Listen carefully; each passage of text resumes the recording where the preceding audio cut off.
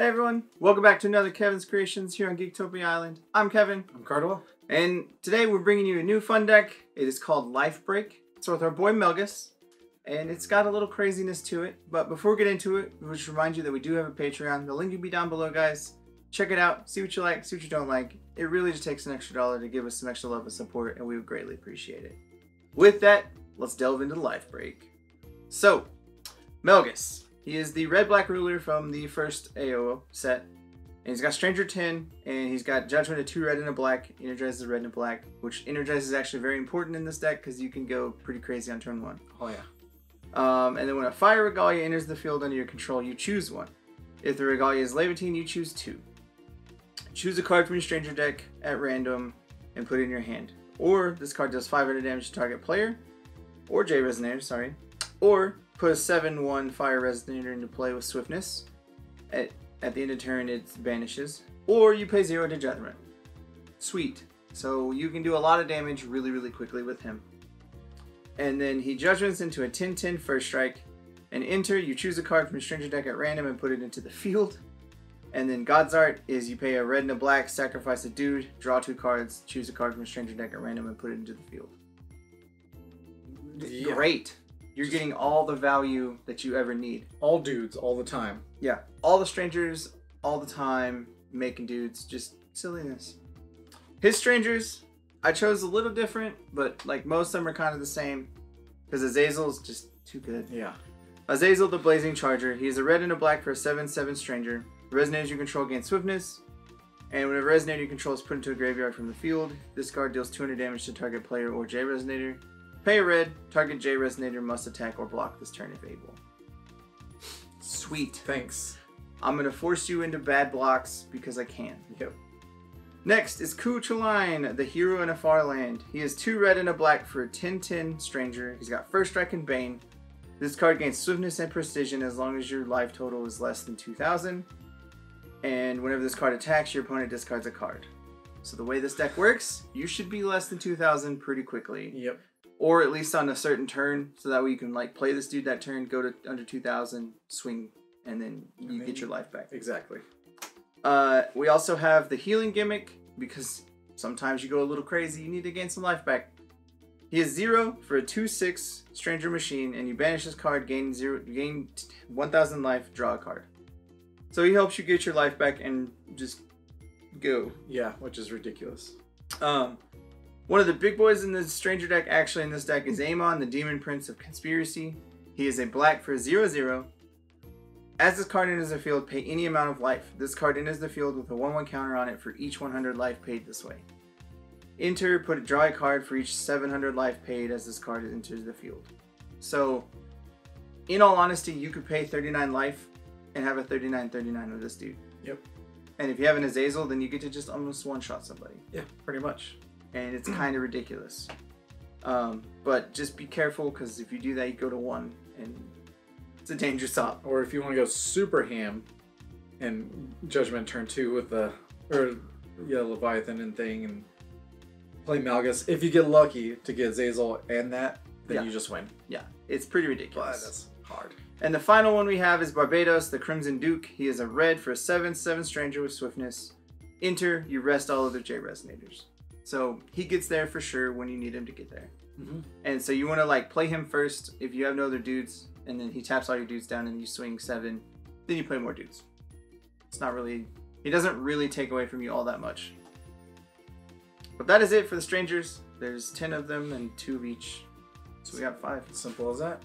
Alright, we'll get into the Resonators here. And of course the cornerstone of the deck is Lucifer, leader of the Fallen Angels.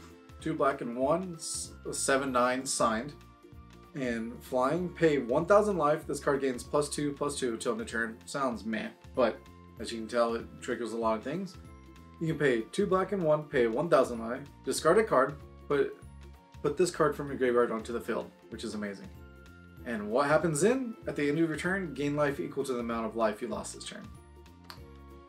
Thank you. Yeah, he is really the cornerstone of the deck because you're going to be paying a lot of life, and he just gains you it all back. Yeah, just like that. As long as he doesn't die. That's where the Healing Gimmick comes Or that in. ability gets counterspelled. So just be worrisome of a blue wizard being like, hey, no. Yeah, thanks. at least. Yeah. Alright, the next one is Mana Transmuter. It's a black and 2, 6/7. Pay 300 life, produce any will of whatever you need. Play this ability only once per turn.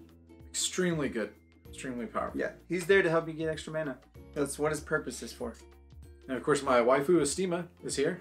It's a 2 black and 1, 7/6 fallen angel. Has flying, of course. Enter. The opponent loses 500 life. If you have 3 or more runes revealed, you gain 500. We're not going to have any runes. Doesn't matter. But you can pay 400, draw a card only once per turn on your turn, and pay 1,000 life. Your opponent loses 500, also once per turn your turn. And to be able to do both of those with a Lucifer on the field and then gain it all back is pretty beautiful. Yeah. With Astema, you kind of only have to play to 15, which is kind of nice because you're just like, cool, Astema, you lose 5. Yeah. Then I'm gonna pay some life, and you just it makes your life much easier. Exactly. Next up is one of the fun cards of the new set is Elemental of the Demon Sword. It is 2 red and a black for a 12/10 or a 12/1. 12/1. Yeah. And he's got swiftness and precision. At the end of your turn, banish this card. When this card is put into a graveyard from the field, choose a card from your stranger deck at random and put it into your hand. Seems good. Rest a recovered Leviathan you control, put this card from a graveyard into the field. If it would leave the field this turn, remove it from the game instead. Or no, if it would leave the field, period, remove from the game instead. Only if you use that ability to get into play. Otherwise, it auto-kills itself. But it's there for a really cute combo, because turn 1, you're able to play Leviathan with another card, and we'll get to it when you get the full combo. But essentially, this card, turn 1, swinging, is pretty ridiculous. Yeah. Seems pretty powerful. Also another powerful is Blazer. It's a 2 red, 2 black, 10/10 dragon, flying. Enter. Target J Resonator your opponent controls loses all abilities until end of turn. Then destroy it. Just like that. Gets, I guess, around it immortal? Eternal. Eternal. There we go. That's it. If a J ruler was destroyed this way, the ruler your opponent controls loses all abilities until end of game. Yeah. I mean, why not for 4-drop 10/10 flying? Hey, I might as well. Yeah. It's Blazer. He's back killing dudes. Yeah. Next up is Satan, God of the Fallen. He is a black and a red and 3 for a 14/14. And he's got a whole lot of text. Yeah. But when you search your deck, you pay red or a black and remove from the deck. Remove from the game. Then, as long as this card is removed from the game, whenever a fallen counter is on it, it gains whenever an effect you control or causes you to lose life. You add, if this card is in your removed area, you can pay X with it, and like you can pay its cost to bring it in play or add counters to it. Every time you lose life, it gets a counter added to it. And then when he enters, you choose one. If there's 10 or more, you choose both, but that likelihood is very low. Yeah. Your opponent banishes a Resonator. Repeat this process until the combined total cost of Resonators banished this way is equal to or greater than the number of fallen counters on this card. Ridiculous. Or put in a number of Resonators equal to the total from your graveyard into play. So you want to get him out pretty quickly on turn 1 or turn 2 to start just taking damage. And the Mana Transmuter helps with him because you just pay life, and that triggers him. Astema triggers him. Lucifer triggers him. And hopefully you have a Lucifer in play to just gain all that back so you don't really lose out on anything. Exactly. And that's kind of his purpose. Another cute combo with all the ability of lose life is Belial, the evil from the scriptures. He's 3 black and 3 for a 12/12 flyer. If your life is 1,000 or less, this card costs 3 less to play. And you enter, destroy all non-fallen angels. And then when a Resonator is put into a graveyard from the field, this card deals 100 damage to your opponent. So you can pay your life down to under 1,000 with any number of cards, and then play this dude for 3, kill the board, and then Lucifer gives all your stuff, gives your life back because he is a fallen angel, so he does not die to a Belial. Exactly. Seems good. Yeah. Why not? I mean, you just pump up Lucifer, just swing in really big. Yeah. All right. And the first spell of the deck is Secret Duel in the Moonlight. So 1 red. It's a sword art / moon art, but we have to do that on the next set, hopefully. Yeah. But as an additional cost to play this card, pay any amount of life. Draw a card for each 1,000 life paid this way. Awakening, red. This card deals X damage, divided as you choose to any number of target J Resonators, where X is the amount of life paid as additional cost. So technically it costs 2 red no matter what, but for able to just blast things away and then gain all the life back with Lucifer, seems good. And you can pay the 2 red with Leviathan because it is a sword art. Yeah, exactly. So there's a Moon Awakening, but we don't know what that. Yeah, we don't have a way to make it, so it's not really needed right now. Exactly. And the next one is Regalia Break. It's 1 red, quick cast. That's a sword art as well. Quick cast, destroy target Regalia. Draw a card. Because that needs to happen now. That's the world we live in right now. Yep. If you're playing new rulers, you've got to have Regalia kill or else they'll just trample you. It's kind of ridiculous. Right. Next up is Liquid Corruption. This is almost the same thing, just does it beforehand. It is a black. It is just a chant. Look at your opponent's hand, choose a card 4 or less. They discard the card. If it was awakened, you can get a 5 or greater, and it awakens for black and 1. It's really just turn 1, look at their hand, get a 4 or less card, and they can't really do much about it. And the next spell is very powerful. It's a Bloody Break. It's a black and a red quick cast. Sword art as well. Destroy target J Resonator. Yeah. It could stop right there and be perfectly fine. But if this card was awakened, choose a card from your stranger deck at random, put it in your hand, and the awakening is 1 red extra. That's it. Yeah. Just kill a J and go grab a dude. Thanks. Next up is Invitation to Purgatory.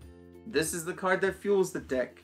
It is 2 black. It is a chant rune, so you can play it as a chant, which is what we're doing. And it produces a red and a black. Search your deck for a card, put it in your graveyard. Then if there's a card named Satan in your removed area, you search your deck for a card and put it into your graveyard. So, turn 1, you go second with Energized Coin. You play 2 mana, you pay 2 black, and you play this card. You get a red and a black. You go search for the Elemental Sword, put it in the graveyard. Then your red and a black plays for your Leviathan. When Leviathan plays, you can tap it to bring it into play your Elemental Sword. Also, Leviathan triggers Melgis' abilities of you can take 5 and I get a 7/1 haste. So turn 1, I can hit you for 24 damage. Yep. I will take you down to 16 on turn 1. Great. Seems good. Yeah, seems like a good play. That is why this card's there. And if you need to, if you want to play the slower game, you can pay the red and remove Satan, and then pay the black for Liquid Corruption and just play the little bit slower game, but either way works. Yeah, exactly. And speaking of Leviathan, here it is. This is a black and red Regalia. It has Mythic, so you can only have 1 on the field. And your J-Ruler gains Swiftness, which is nice. You can tap, produce 2 wheels of any combination of red and black. Spend this only to play God's Art, abilities, strangers, or sword arts. Simple as that. And the final card of the deck is Dance of the Shadows. It is a black and 3. It is a mage art, so you cannot play it easily with the Leviathan, but that's okay. Yeah. It is quick cast in Remnant, and put target Resonator from your graveyard into the field. At the next end of turn, remove it from the game. So it's there to just help you pay your big boys quicker. So you can also Invitation to Purgatory a Belial into your graveyard to set it up for later, and you're like, cool, you're swinging now, let's Dance of Shadows my Belial to kill all your board. Yep. And you can't do anything about it. It's cute. So this card's just there to help you get your dudes there to protect you. The stones, they're really, really simple.